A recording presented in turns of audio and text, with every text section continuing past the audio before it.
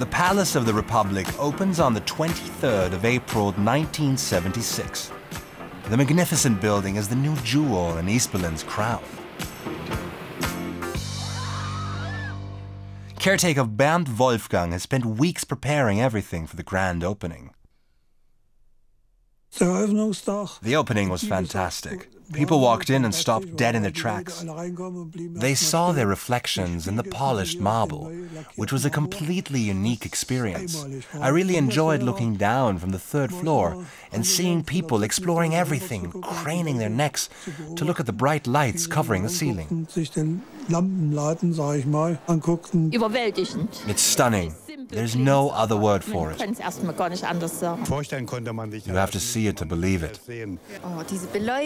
It's so bright, all those lights, it's just beautiful. The palace is full of treasures. Works of art in the lobby, all manners of bars and restaurants, a bowling alley, a nightclub, a post office. Luxurious toilets even feature sanitary style from the West. Come right through, now you've seen everything. It's very welcoming, isn't it? Everything looked amazing and people were saying really positive things. But I also heard some visitors saying, it's real marble. That's not from here. They must have got it from the West. Just look at all of this. The palace's message is clear. The capital of the GDR is a place of progress and wealth.